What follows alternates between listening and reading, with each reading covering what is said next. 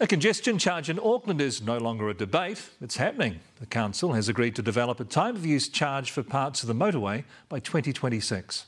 But a veteran transport advocate has described the proposal as ridiculous. Zane Small explains. Electronic road pricing has been used in Singapore for decades.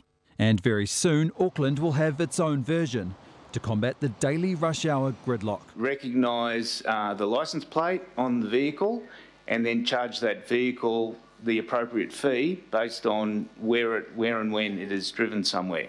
Auckland Council yesterday voted in favour of developing a time of use charge. Mayor Brown? Vote yes in favour. To align with the launch of the City Rail Link in 2026. Congestion is estimated to cost Auckland up to $1.3 billion a year.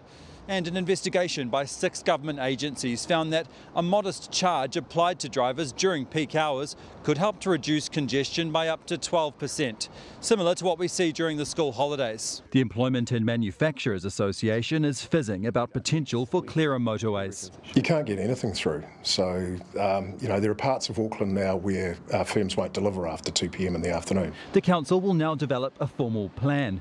But we know it'll be a charge applied to drivers to use certain areas of the motorway during peak morning and afternoon traffic.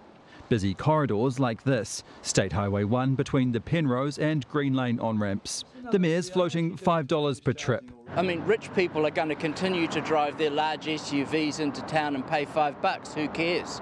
But everyone else, like the people that cleans their homes or works in their offices, they can't afford that. Councillor Wayne Walker is also concerned about equity. So how are we going to deal with that?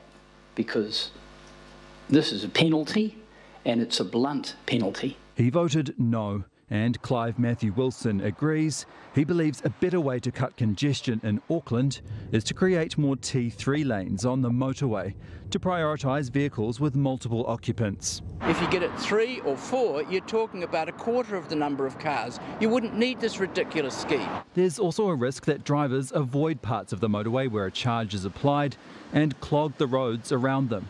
You do get a little bit of that, but then they get frustrated with clogging up the rat runs and they come back. But no one's arguing drivers have sat for too long waiting for a solution to Auckland's gridlock gripe. Zane Small, Newshub.